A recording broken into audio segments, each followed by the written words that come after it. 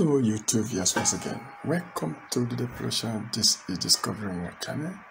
Thank you for your subscription to the channel and also your contribution in one way or the other to make this channel a success.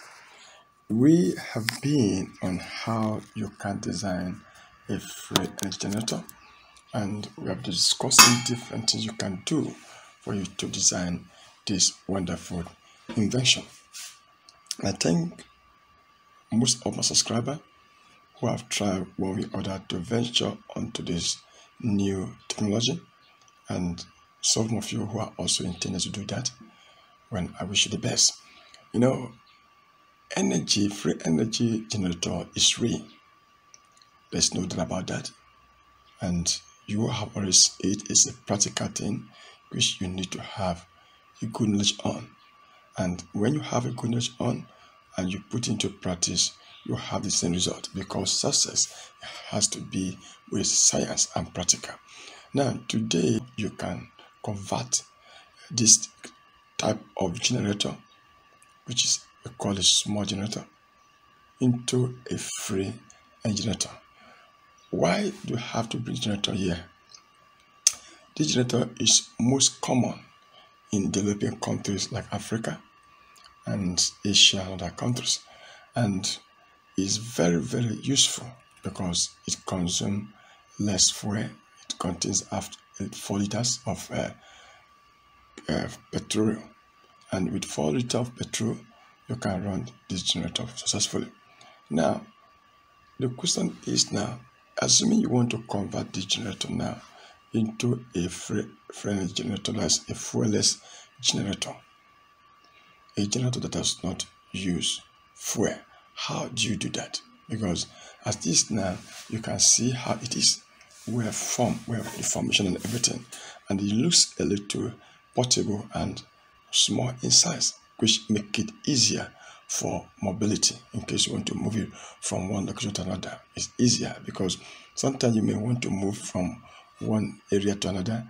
If your generator you're using is very large, it will require a lot of cost to move it.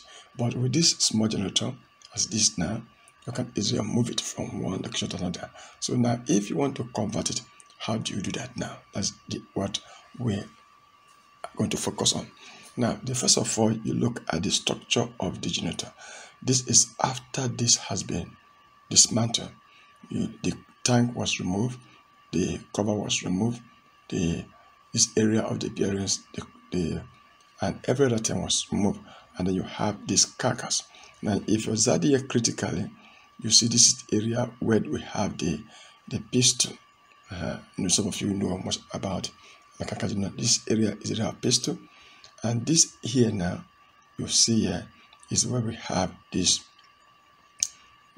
system now here, where we have the rope. This rope we join. This is where we have it here, so you can see it here. This is where we have it here. Now, if you open inside, you see this cover. There's a row. Then these legs now, as you can see, 2 legs here, is still the legs we have now. So what you just have to remove is to remove this cover. When you remove this cover, you see this now. You see this. Then in this place now is where we have the coil. I've discussed over this over and over again. I told you in one of my predictions, I told generator has 2 sections. It has the electrical section and has the mechanical section. And I explained on occasion, I said that it is not the mechanical, it is not the oil or the petrol that you put on the generator like this that make it to produce light. But what it does is to help to turn on or to rotate the coils inside this electrical section. That is why we have. So if you see this critically, you remove this out, you have electrical. So in the free generator design, to do the conversion of the generators, what you have to do is for you to dismantle the electrical section. You remove it. Exactly what you see here now. The electrical section is being removed. Now, if you look at the mechanical section, in every generator, there is an iron, the rod. As you can see, the rod here. This is the rod that enable.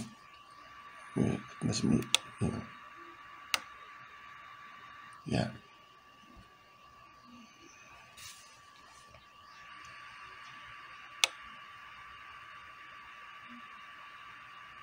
Now, if you look at here, you see there's a rod here, this rod. This rod is the one that connects the mechanical section to the electrical section. It is in this rod that the coil is being turned, assuming you put light, you put fuel here now. You draw this out. The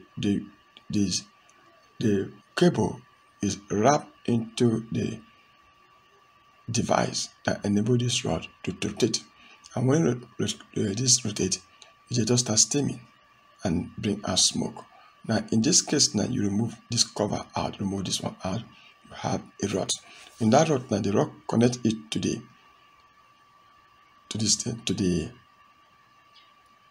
coil.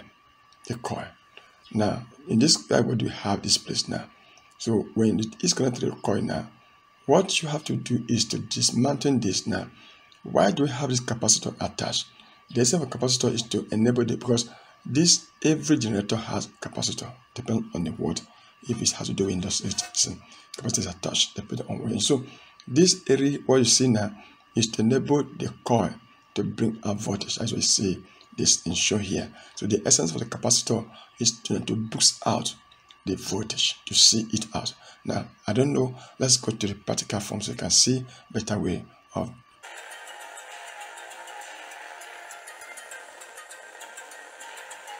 That is the main coil. The main coil.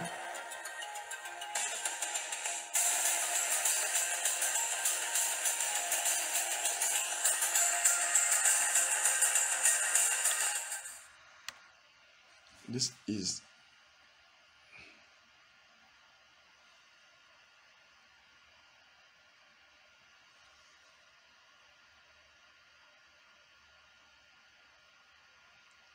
is the main coil. This is the coil I'm trying to explain. The coil. This is the ray coil. That is the main electrical section.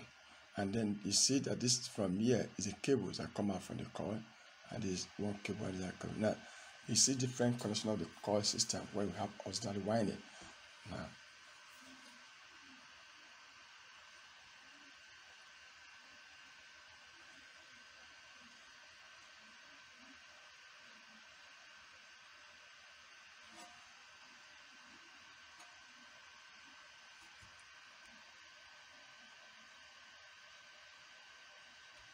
Now, you can see the rod. This is the rod I was explaining about. So this rod is the one that connects. If you see, the rod is connected directly to the mechanical section, to the electrical section. So this one is the area where the coil. The moment you remove the cover, you see this coil. You see the rod. Sorry, you see the rod.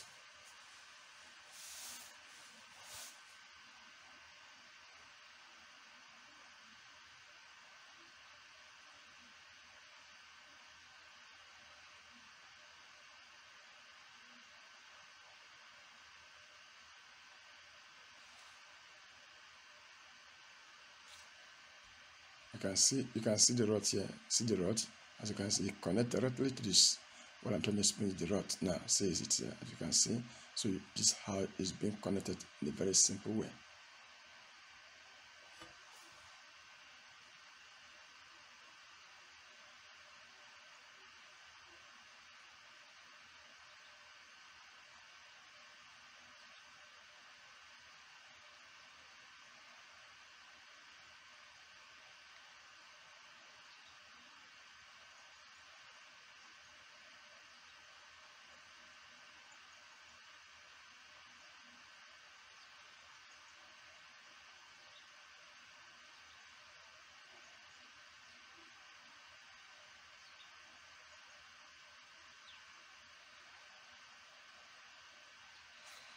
This, as is being plugged, you see it's rotating now, but we're trying to see without the capacitor. See how it is now without capacitor.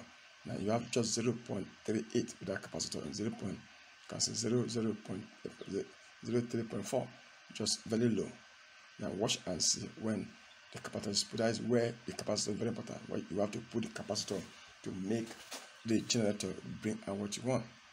The output with capacitor in, so the capacitor now books out the output.